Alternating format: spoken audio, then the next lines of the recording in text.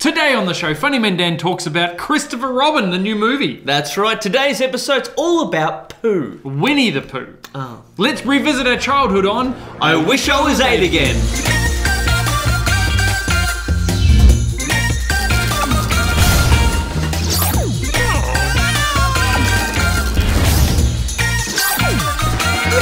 Hi, I'm Dave. And I'm Funny Man Dan the Pooh.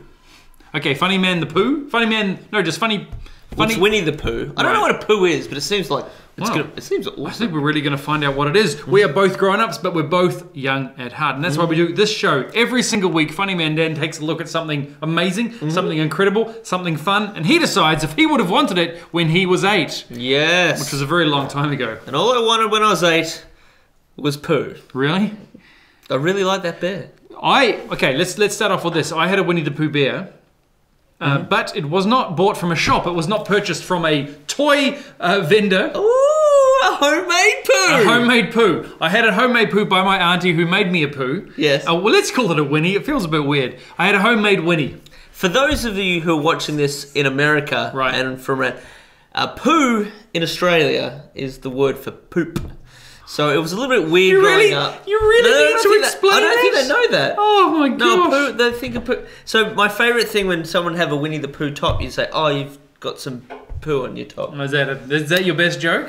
Yeah, it was at the time. It was at the time. It's All right. same at the dinner table. You can get a little pea and you can throw it on someone's lap and say, "You peed your You pants." peed your pants, right. It's quite, and that really was where Funny Man Dan came from. Yes, Because everybody loved it back then, and I'm sure they still love it now. Let's talk about the movie today. It's all about Christopher Robin. Who is Christopher Robin, Dan? Well, he's Ewan McGregor. Right, in real life, the actor Ewan McGregor plays Christopher Robin, but who is he in the movie? Oh, so in the movie, Yes. there was a kid Yes. who used to go through a What magic... was his name? Christopher Robin. Right. He used to go through a magical tree hole. I think he just went to the 100 Acre And he went to Wood. the 100 Acre Woods. Yeah. And there was a magical place where Winnie the Pooh lived. Yes. Tigger lived. Yes. Piglet lived. Yes. Owl. Eeyore. Rabbit. Rowbit. Rabbit's brother Rabbit. Yep. Kanga. Joey. What was the kangaroo? Yeah. Kanga. Kanga and Joey, I believe. I used to read these books when I was a kid. I think I've watched lots of cartoons. There was a Tigger movie a few years ago. But this movie, I have not seen the movie, but we're happy to report that Funny Man Dan has seen the movie. Yes, I saw it yesterday. And based on your recommendation today, based on your rating, is going to decide if I get to go and see it as well. Because maybe it's not worth it. Maybe. Or maybe it is. Maybe. Oh, he's maybe it's so amazing that the knocking your movie DVD. down.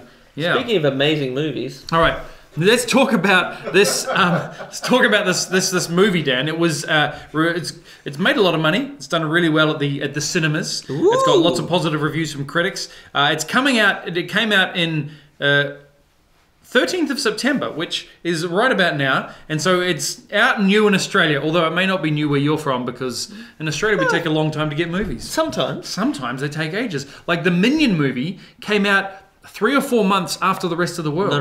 No. The Minion movie came out in Australia 3 or 4 months out before. See, we got the Minion movie before everybody else. Yes, but usually it's the other way around. Yeah. All right, so let's talk about the movie before we get into rating it, Dan. I want to set this up for you because sure, it's easy to rate a movie. There are millions of people out there so many that just go, the movie gets a 29 out of 40 or a A+. The cinematography and the lighting and the thing is all wrong! So there are lots of people who can give you a review. But we're talking about I Wish I Was 8 Again. Yes. So let's talk about a movie that came out when you were about 8. Okay. The movie is Honey, I Shrunk the Kids. Oh, yes! Do you remember that movie? I do. Rick Moranis. Yes, Rick Moranis. He shrunk the kids. He did shrunk the kids. And then he told his honey. No, he did tell his honey. Now this movie was a big hit. Speaking of honey. Yeah. Hello. Okay. I remember this movie very well. All of the kids at my school watched the movie, and it was on TV for years. It seemed like every year I'd end up watching the movie. It was a great movie. I want to set that up as the benchmark. Okay. Like, that was one of a great movie. When you were 8, you watched, you loved it. All right. So when you're thinking about scoring this one, this is not your average everyday review. I want you to compare it with Honey, I Shrunk the Kids. Can you do that, Dan? I can, honey. All right. So let me tell you about the movie. Well, Mona, you tell me about the movie. Tell me about the storyline. Okay. Good effects, all this? Like, give us some basic thoughts. Well, there was no star fights and CGI battles. But there has to be like computer graphics because it's about toys that come to life. This was amazing. Right. Okay, so it's all about Christopher Robin. It starts in the 100 Acre Woods. Yes. And so two of the characters are CGI, Owl and Kanga in there. But the other ones are literally, they look like toys, but they move and they talk. And it's amazing. It's incredible. So later on, when Christopher Robin grows up, they travel to the real world and interact with Christopher Robin, all grown up. He's a serious Christopher Robin. Oh. He's lost the ability to play. Oh, he's all about work. He's become a grown up. Yes. No, we don't really like grown ups. Grown ups are boring. Boring. But this movie, I guess, I'm going to find out because I haven't seen it yet. Maybe he recovers his childhood. Well, it was all about his childhood visiting his. Speaking of childhood, I think you've just got to. You know what? All right. So. What we're going to do right now is cut to a scene from the movie, and then we're going to come back and Dan is going to give it his best shot. Oh. What to do, what to do, what to do. What to do indeed. Pooh? Christopher Robin. No! No. You can't be here. This can't be happening. Oh, God, it's stress. It's not stress. God, I'm stressed. It's Pooh. I'm so exhausted. Evelyn warned me. I like to be warmed. Warmed and cozy. I've cracked. I've totally cracked. I don't see any cracks. A few wrinkles, maybe. We are about to get a score out of 100. If it gets at least a 65, it'll be pronounced Dantastic. If it gets something over 90, it becomes Epic Dantastic. If it's under 65, it's a fail. And if it's under 30, it's an DVD that keeps on falling over. All right. An epic fail. An epic fail. There are 5 categories worth 20 points each. Playability, fun. Is it fun? Yes. Popularity. Is it cool? Practicality. Will it fit? Probability. Will mum buy it? And pertinacity. Will it end up in poo? Oh, there we go. Pertinacity is a fancy word that we've just discovered that means, will it last? Will you get bored of it? Will it break? All right. It's kind of like the durability of something. Okay. Whew. Playability, Dan. Was this fun? This movie? Yes, it's a very fun movie. Seeing toys come to life in a different way. Like it looks very, very different. It's voiced by the original Winnie the Pooh guy. So the Winnie Pooh voice. I think so because it sounded exact. It sounded exactly. You know, let's just leave it. Okay. Just look over here. Calm down. It sounded exactly like it. Give me a score. Which is awesome. I'm going to say it's an 18. 18 out of 20. So much fun. All right. Great now, we do adventure. need to be keeping track of these. Our computers, you know, because the beep, boop, boop needs to happen, right? Mm-hmm. So 18 for playability. Yeah. All right. Popularity. Is it cool? Ooh. Like, are all the kids into it? All the kids are still into Pooh. Right. I'm not sure about this. It's not going to be as big as like a Marvel movie. I wish it was. I'd much rather see a Pooh than a Marvel. Right. But it's still.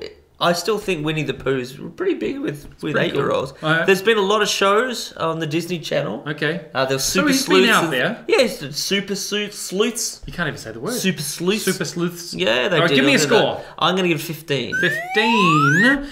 18 and a 15. All right, we're getting on with this. Practicality. Will it fit in your life? Is this going to be a movie that sucks your life away? Like you have to see it every single day and you obsess about it? Or will you enjoy it and move on with your life? No, it's a good movie. It's a standalone movie. They're not going to make hundreds more It's of not this. going to be Christopher Robin It's 2. not going to be the Christopher Robin cinematic universe. Give me a score. I'm going to give it an 18. Probability. Will mum let you go see this movie? Look, I think 100%. Give us a score. 20. Easy one. That's the easiest you've ever scored anything. Yeah, easy. All right, pertinacity. Will this movie stand the test of time? Will you watch it in 10 years' time, Funny Man Dan, when you are old and older, and will you go, oh, that was a terrible movie? To stand the test of time in movies, you need a really good message. And this message was all about not growing old, Right.